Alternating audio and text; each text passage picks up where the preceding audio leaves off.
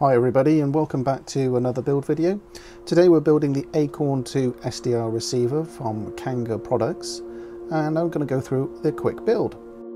So looking at the board, you can see that all the components are nicely laid out. You can also see that the silk screen has got a beautiful display on the top, and everything has got nice spacing behind it. Now this is a prototype kit that I'm building here, so I suspect that when you get your kit it will all be bagged up into different parts and different sections. I'm having to do that here for myself, which is no bad thing really, because it gives me time to go through and double check and make sure I've got everything, and just sort out my workspace for the build. So the first step in the build process is the power supply, and this is just a voltage regulator with some capacitors and a couple of limiting resistors as well. So I'm going to start off. The first component in the board is an electrolytic. It's always difficult trying to find the first component to go in the board there, and I'll just show you here. Look how easy that pops in and how well the silkscreen supplied shows us how the board will look. So with every component that I put in, I bend the legs over and solder in place. Check to make sure that the solder is okay, it's all good, and trim the legs off. I've said it before, but just repeat until complete. And there we go, there's two electrolytics and two bead capacitors in place. There's 10 bead capacitors that need to go in. They're all the same value, so I'm just going through here, soldering them on the board, taking my time, not rushing. The pleasure is in the build, as they say. So I'm just going through and finishing it off. And at the end of this phase, just check again, make sure you're happy with everything that you've completed. So resistors now, these fold flat against the board. You can see here that they fold nice and tight against the bottom of the edge of the board.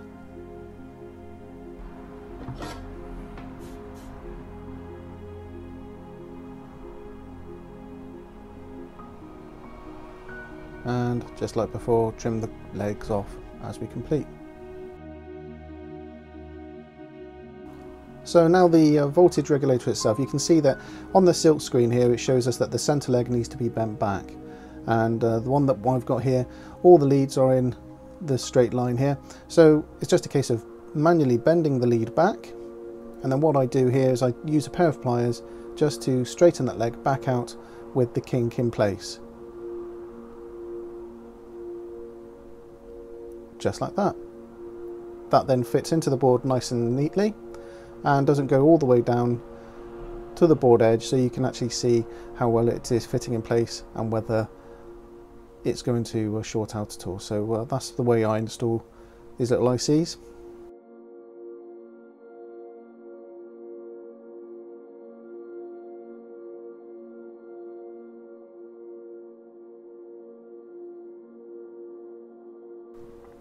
And just the protection diode now needs to go in. Make sure that you check your orientation. Again, on the silk screen it's pretty clear which way around the diode needs to go.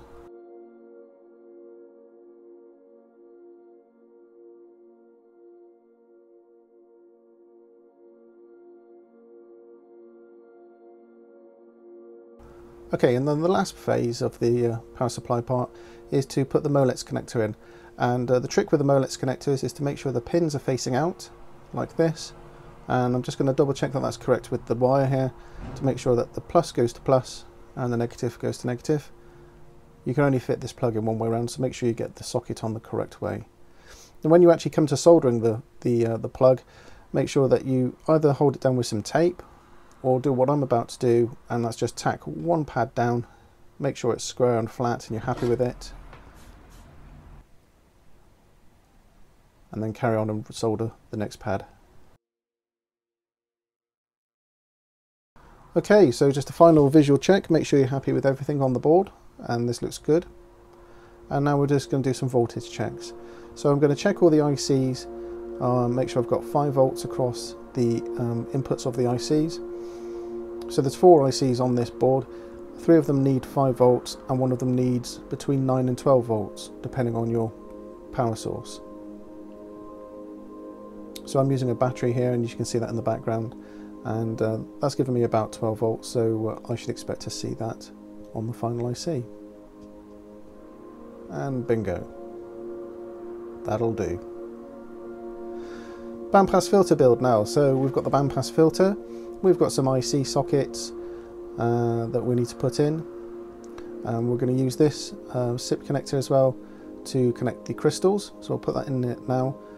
Some more connectors, some inductors, jumpers and capacitors. So I'll start with the capacitors. Make sure you check the values of the capacitors. They all look the same, the ceramic discs, but I can assure you that they're all different values, so just check and double check as you go. So I've installed the bandpass filter, and now we need to install some jumpers. So we've got two jumpers to fit here, which we need to fit in, and there's two Molex connectors and the antenna Molex connector, which need to be installed at the same time. So here we are, that's all installed nice and neatly. I've used tape here to hold these in place whilst I was soldering them in. And now we're going to fit the IC socket. So the IC socket, you can see it's got a dimple at one end. The silk screen has got a nice diagram to show which way the dimple goes. That gives you an idea of which one is pin 1. So make sure that you follow that in place. Now I found that the IC sockets were quite loose on the board. So what I've done here is I'll put the IC socket in place, and then I just turn it over and I bend just one or two pins just to hold it in place. And I'm using a probe lead here, which isn't the best tool, to be honest with you.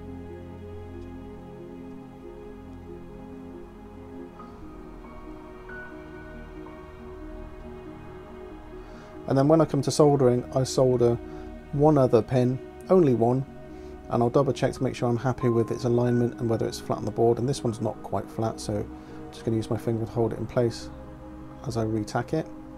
And then just go through and solder all the pins. And as you can see, the camera's in the worst position here. So let me zoom in and show you that a bit better. There we go, and I'm just working through each pin here.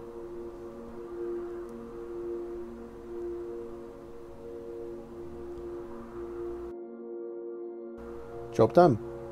So a bit later on in the day now, turn the lights on, it's getting a bit late now. So I've got all the IC sockets in place. It's looking really good. And I'm going to do another voltage check. And not really applied many more components to the board, but I want to make sure that I'm still getting the voltage on the IC sockets. So better view of that. So again, pin 16 on IC1, that's giving me good 5 volts. Pin 14 on IC2, that's giving me 5 volts.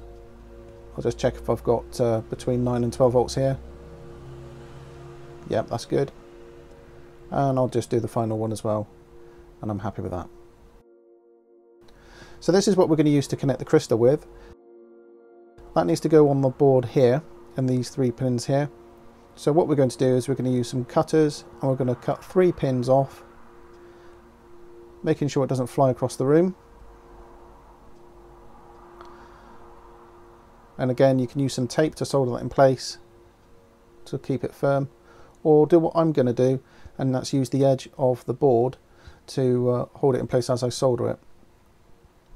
A little bit tricky because the board wants to wander around, but again, I just solder one lead in, check I'm happy with it, and then carry on through the rest of the pins.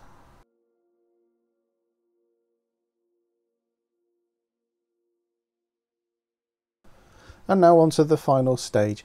This is now building the actual receiver. There's lots of things to fit on here. There's lots of capacitors, so let's make a start with those. I'm doing 2 at a time here because these are in fact right next to each other, so it makes sense for me to put them in place and make sure that they're level at the same time. It gets easier as you're building the kit because there's less and less space on the board to actually fill in, and you start to get more and more acquainted and familiar with the actual circuit board itself.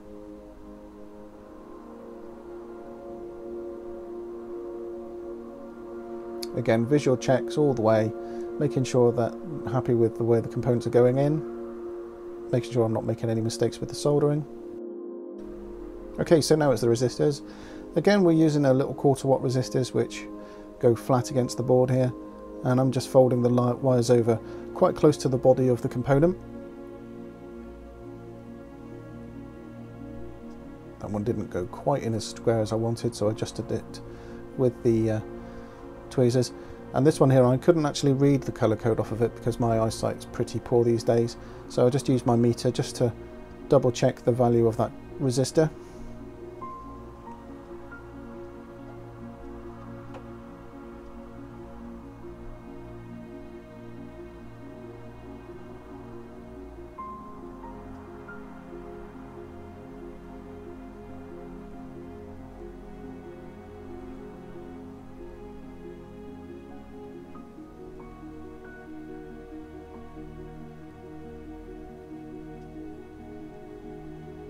So the trimmer resistor needs to go in now. Doesn't matter which way around this one goes in. So hold it flat against the board, bend the legs over so it doesn't plop back out again. And on this one I just soldered one pin in place and made sure it was nice and flat, and that held it in, no problems at all. The beginning of the hardware needs to be installed now, so I'm installing a headphone socket here, a stereo headphone socket, which is what I'm going to plug into the sound card on my computer. Takes a little bit more heat than the rest of the components, this one, because there's a lot of grounding plane to it.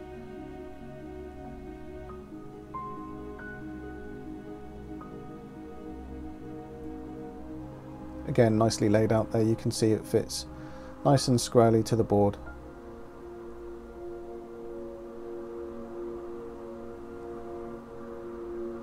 And after fitting the chips and a few more Molex connectors, that's the build complete.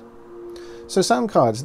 This is the sound card I usually use, but it's not going to be any good for me here because it's got a mono microphone input. So you can purchase one of these. I got this one off of Amazon for about £8, and that's got a stereo line in on it as well. And that's absolutely perfect for something like this. You're going to need a stereo microphone input. So here we are, the kit's all wired up. I've got my sound card there. I've got a KX3 at the back there, plugged into a dummy load. Because I don't actually have a 40-meter antenna, so I'm just running a piece of wire out into the garden.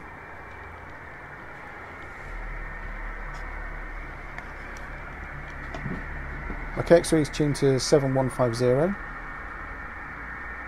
and it's going to play messages.